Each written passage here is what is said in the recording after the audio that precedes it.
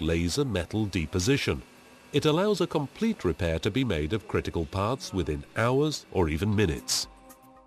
Missing material is blown in powder form into the focus of a laser beam.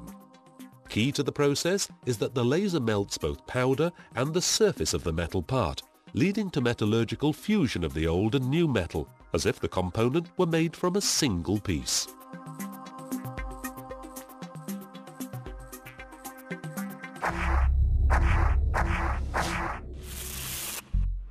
Rotterdam Harbour. Here the company Stork Gears Services works for the quick maintenance and return of ships to the high seas. Ships' gearboxes are put under a lot of strain and need regular maintenance. Thanks to ILT laser technology, Stork can now do the work themselves on site within a few hours.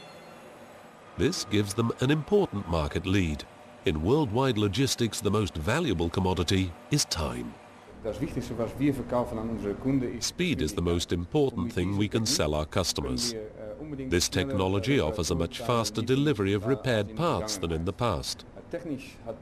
Better adhesion is the main advantage. The alternatives are chroming or spraying, both of which add layers to the material. This new technology is a welding technology, which gives much better adhesion than older techniques. Today, lasers process a wide variety of metals.